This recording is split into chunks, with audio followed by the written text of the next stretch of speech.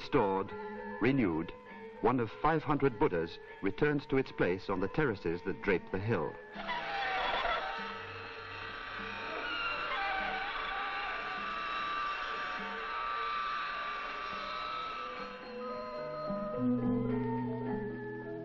Silence and stillness. Noise and movement. Silence and stillness again, a journey through time lasting more than 1,000 years.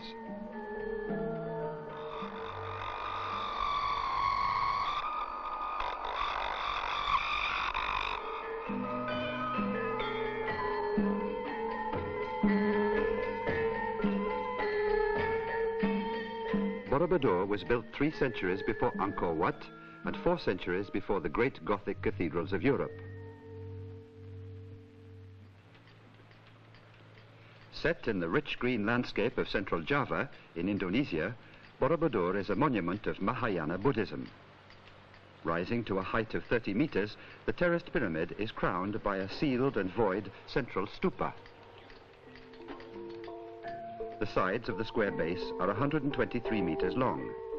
The lower rectangular terraces, bordered by balustrades, carry altogether 3 kilometers of walls, decorated with 1,460 panels of finely carved reliefs, each telling a story in stone.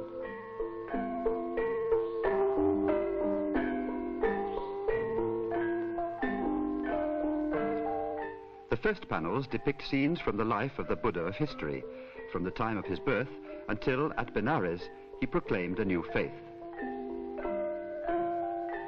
The pilgrim enters by the east gate, turns to his left, and mounts terrace after terrace, keeping the monument always on his right, following the reliefs in sequence. Son of King Suddhodana and Queen Mahamaya, the Prince Siddhartha, as he was called, was born into the ruling family of a small Himalayan kingdom during the 6th century BC.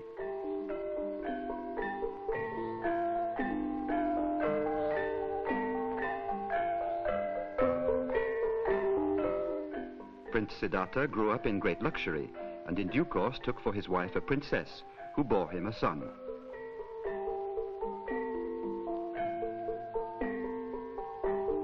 At the age of 29, Siddhartha renounced his riches, left his family, and began a life of meditation as a wandering monk.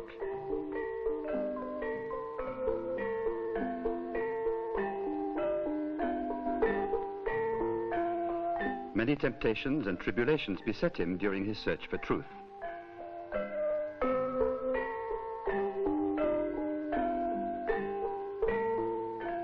Overcoming them all, Siddhartha at last reached Benares, where, as the Buddha, the enlightened one, he preached his first sermon on what he had learned.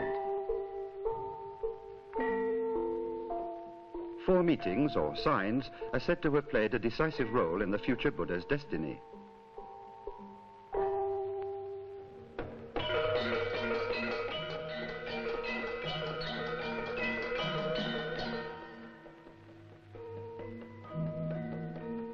Wandering outside the palace grounds, he first met an aged man, leaning on his staff.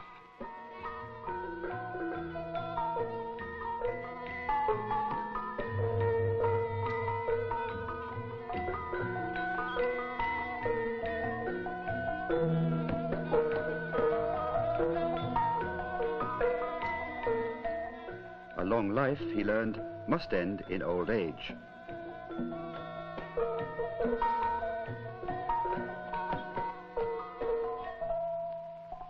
Siddhartha then encountered a person who was very ill.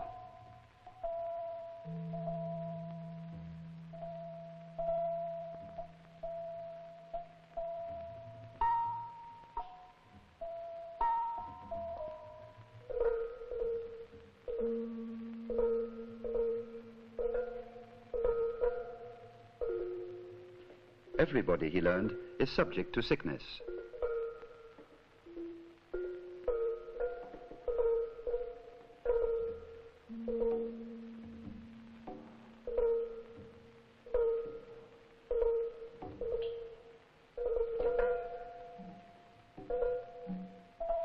Siddhartha's third meeting was with a corpse.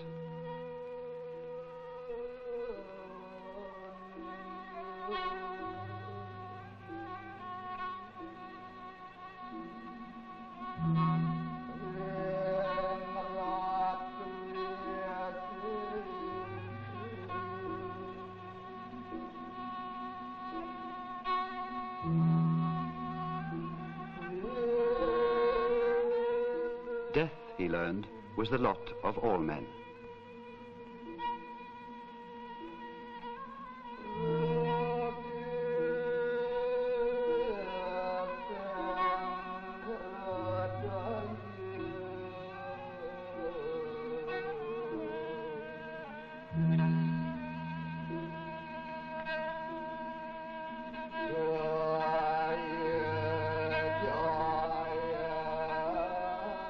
Finally, Siddhartha saw a holy man, a beggar, whose peaceful and serene expression was in contrast with the misery around him. Siddhartha knew then that he too must leave the gracious life into which he had been born and seek a solution to the problem of suffering. One night he slipped out of the palace. With this great departure, as it is known in Buddhist law, Siddhartha fulfilled his destiny. More than 50 years of wandering, teaching and meditation lay ahead on the path to vision, knowledge, calmness and awakening.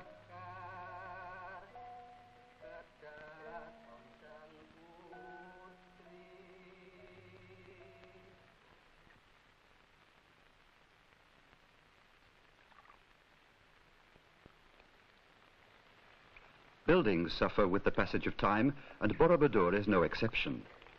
Lichens and moss cover the stones, disfiguring the graceful sculptures. Tropical vegetation pushes the blocks apart. The statues weep.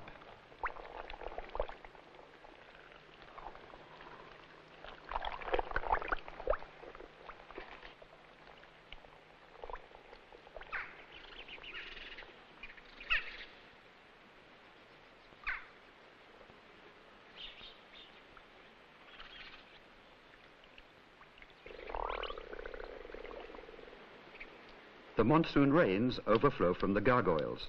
Water collects in puddles on the terraces and seeps through cracks to undermine the monument's foundations of soil and rubble.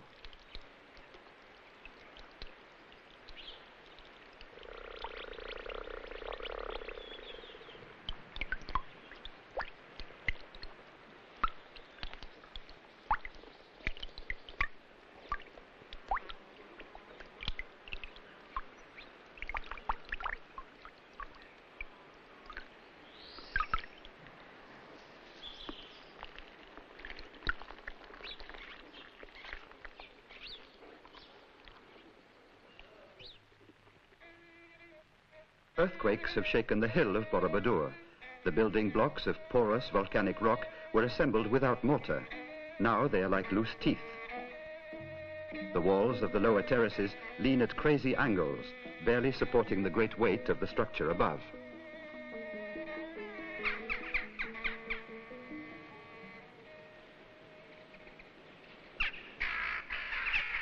When, in 1948, the newly independent Republic of Indonesia assumed the enormous task of saving Borobudur, the condition of the monument was critical. Subsidence had already lowered its height by 3 meters.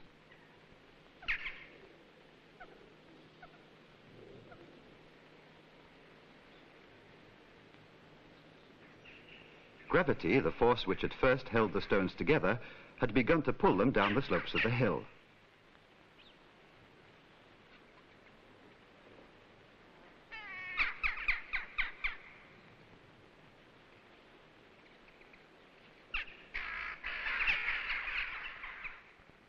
Indonesia, the world's largest archipelago, with a population of 150 million.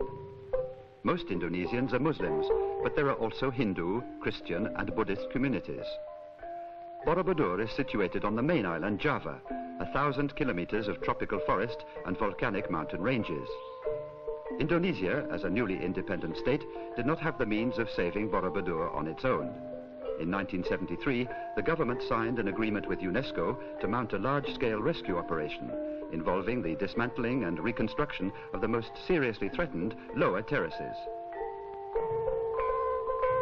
The present restoration work is concentrated or is only engaging this central part, that means the Rupa Dhatu, which is actually that part full of reliefs. At present, we have finished the northern and the southern part of the monument, whereas the western and the eastern part are also for a good deal reconstructed. Forthcoming 6 months will be spent for the final stage of the reconstruction, of the restoration, and that means that we still have to reconstruct several parts of the balustrades and also the floors. The great task had actually begun as long ago as 1953. Under the supervision of Indonesian and foreign specialists, the first terraces were carefully dismantled. Carrying the blocks on bamboo poles, the Indonesian workmen repeated in the opposite direction, statue by statue, stone by stone, the gestures and movements of the original builders of Borobudur 1,000 years ago.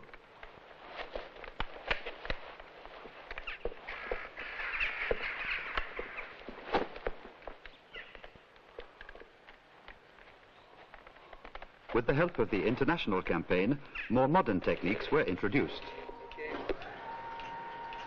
The basic material in which the monument was constructed is andesite, a pale volcanic rock, porous and rough-surfaced. Cut into regular shapes, the terrace blocks were fitted together without mortar, using double dovetail or interlocking joints.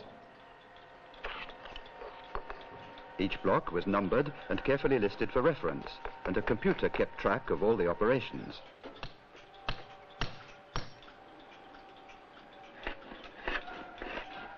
The numbered stones were then stored on pallets to await their return. More than 300,000 paving blocks, as well as 580 sculptures and carved panels, were removed from the monument and stocked at the foot of the hill.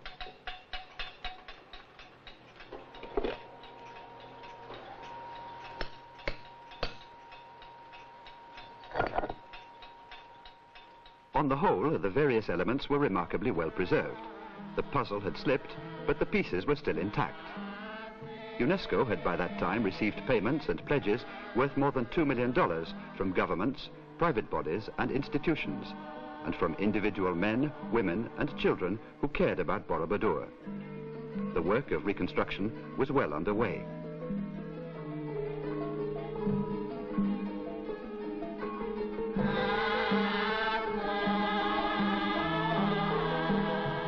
March 1976 was a historic date in the operation. Work began on the new reinforced concrete foundations of the monument.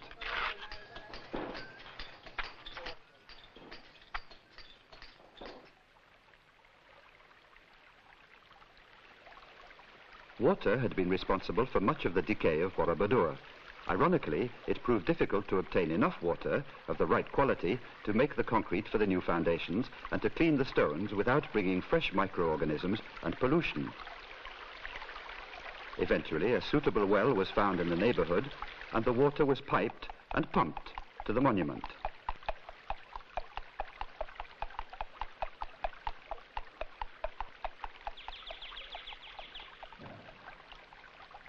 A French microbiologist was sent by UNESCO to carry out, with her Indonesian colleagues, a thorough examination of the stones. For if the entire structure of Borobudur was falling apart, many of the stones themselves, especially those of the surface layers, were diseased and decayed. No stone was replaced before it had been examined, cleaned, and if necessary, treated. Here at the first gallery we can see the result of the restoration. Before the present restoration, the stones have been profusely ground by lichens, algae, mosses, and microbacteria. When we dismantled the stones to be transported to the workshop, the stones were treated chemically as well as manually to eliminate the growth of the microorganism. Each stone, as the relief which represents Prince Siddhartha Gautama offering his rings to Yasodhara, has been treated averagely 1 month. We have about more than 2,000 panels of the relief of the whole monument. In the huge workshop area, the stones were given a thorough scrubbing.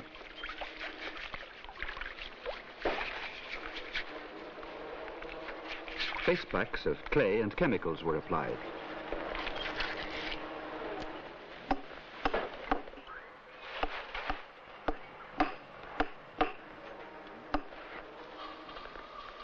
Herbicide sprays were used to discourage fresh growth. And then the stones were ready to be set back in place.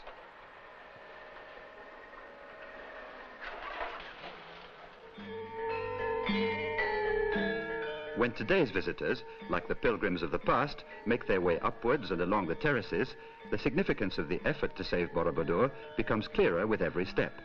Rightly a source of national pride, the monument is clearly a world masterpiece of architecture and sculpture. Comparison of treated with untreated surfaces reveals what might have been lost.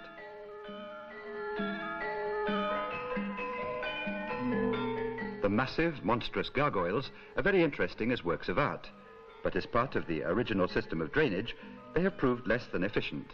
New methods have been devised to carry away the runoff from the torrential rains.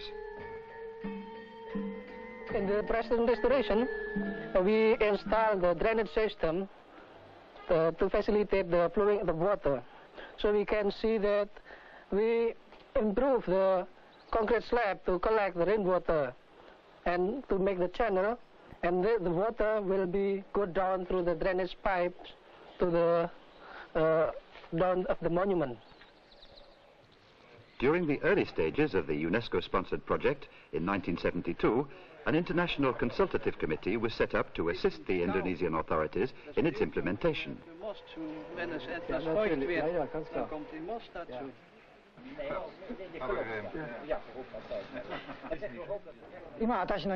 One of the committee's members from Japan talks about the problem of the north side of the monument. Here, where I'm standing, is the northwest corner of the first lower terrace of Borobudur. By the beginning of the 1960s, the monument, composed of stone blocks built on an earth foundation, had greatly subsided as a result of rainwater infiltration from the surface, and this wall was leaning dangerously.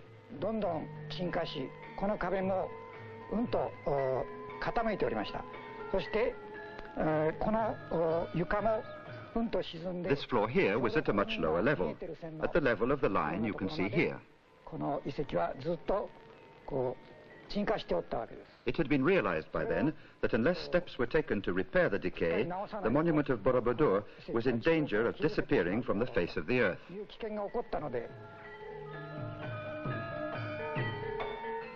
It has taken over 10 years and the efforts of hundreds of workmen and technicians to complete the restoration of Borobudur. The project will have cost more than $20 million, $6,600,000 contributed by UNESCO's member states and private sources, with the government of Indonesia bearing the greater part of the burden.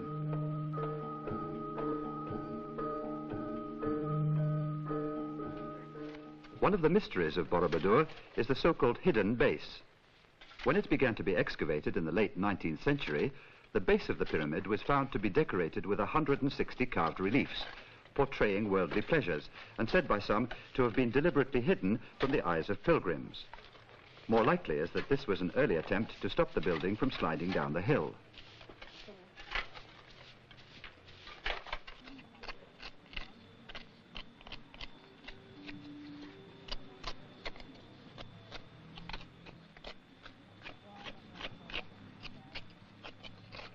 If the base of the pyramid represents the sphere of desire, and the middle rectangular levels the sphere of form, the three circular terraces at its summit represent the sphere of formlessness.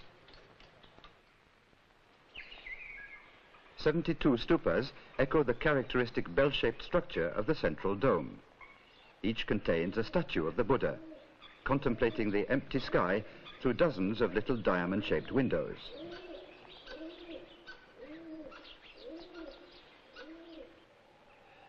At the beginning of the present century, this part of the monument was scarcely more than an untidy pile of stones.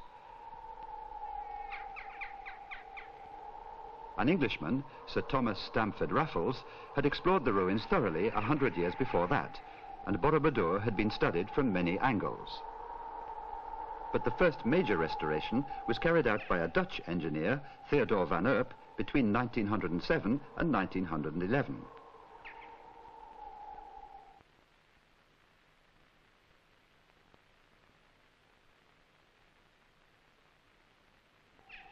Under Van Erp's direction, the crumbling stupas were rebuilt, Pavements were laid on the terraces and the carvings cleaned of lichens and moss.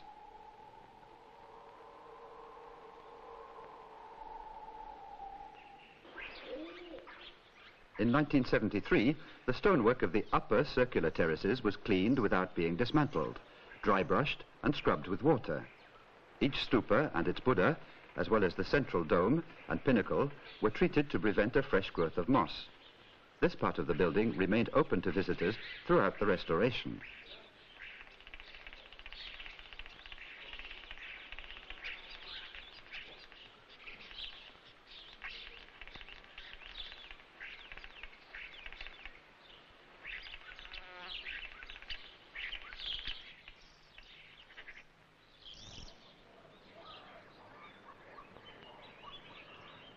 Of the 504 statues originally identified at Borobudur, 43 have disappeared, 273 are damaged or have lost their heads, and more than 50 heads are still looking for their body.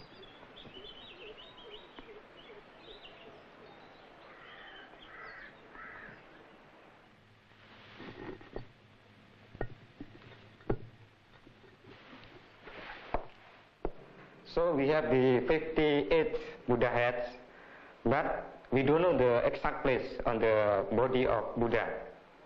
So the method of the measurement of the broken surface, we have the two type of measurement.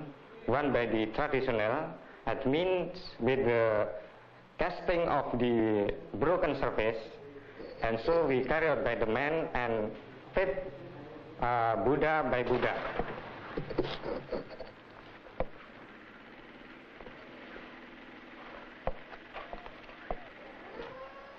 Matching by hand is obviously a lengthy and tiring process when so many possible combinations are involved. As the project to save Borobudur progressed, the computer had proved to be an indispensable tool. It was necessary to record and keep on file an enormous amount of information concerning dismantling and rebuilding operations, treatment, storage, pallet movements, and scores of other jobs. More than 1 million items were removed and later returned to their original place on the monument. Komputer telah dipakai untuk membantu restorasi dari Candi Borobudur. Salah satu program yang dibuat adalah one of the programs which has been prepared involves the cataloguing of significant stones. In this way, they can be returned later to their places. Another program was to list missing stones. Why not write yet another program, the analysts asked, to match the heads without bodies with the bodies without heads? The technique itself was very simple. Since the break between the body and the head was invariably circular in shape, all that was necessary was to measure each break on the bodies and heads at regular intervals and to feed this information into the computer. Electronics did the rest.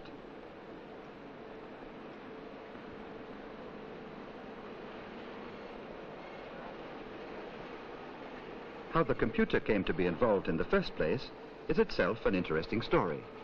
Ketika saya masih kecil, he was born close to Borobudur, and when he was a child, he enjoyed playing around the temple, especially during the holidays. When he visited the site again in 1972, he was distressed to see the state into which it had fallen. By that time, he had become a computer specialist. He had first-hand knowledge of the immense resources of electronic data processing. Why not use these resources to help save Borobudur? IBM berbuat sesuatu yang positif untuk membantu menyelamatkan candi Buddha yang paling besar di seluruh dunia sekarang ini. And that was where a new chapter of the story began. Help from many distant sources has been a key component in the restoration of Borobudur, but the work has made it possible to reciprocate this gesture. Archaeologists, architects and students from all over the world have learned much from their participation in this adventure.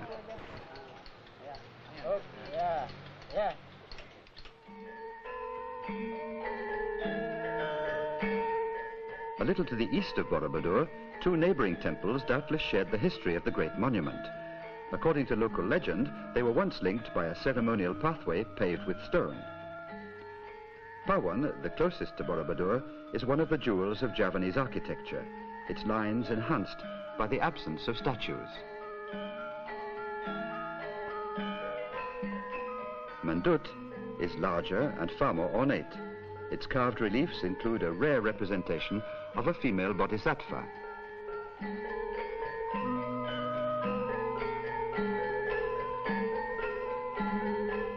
Most impressive in the half-light of the interior are three massive statues.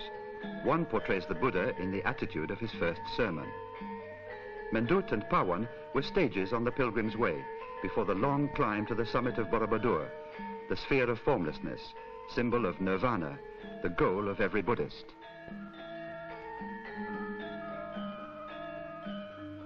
Sekali lagi untuk pengunjung yang baru saja datang, bila mau naik ke Today, Borobudur has become one of Southeast Asia's major tourist attractions, with more than 300,000 visitors each year. With the fabric of the monument restored, the preservation of its essentially peaceful atmosphere and environment constitutes the final part of the project. We are now taking steps to ensure that visitors to Borobudur, and foreign tourists in particular, will be able to appreciate not only its many details, but also the site as a whole.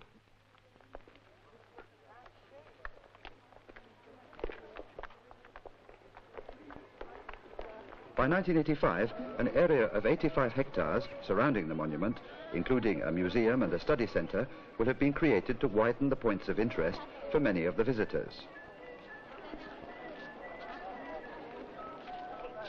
With the restoration completed, it is time to begin thinking about conservation.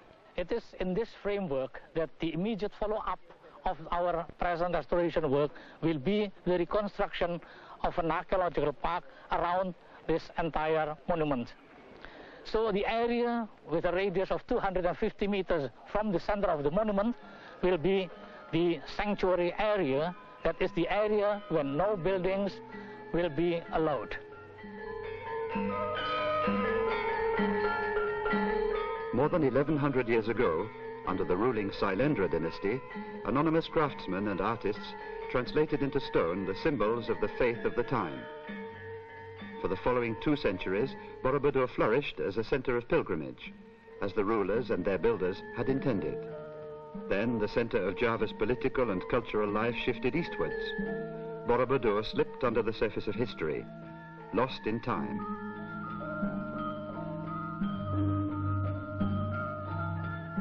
Today, anchored to the earth, its summit in the wide sky's emptiness, Borobudur has re-emerged, protected, restored, preserved, beyond the reach of time.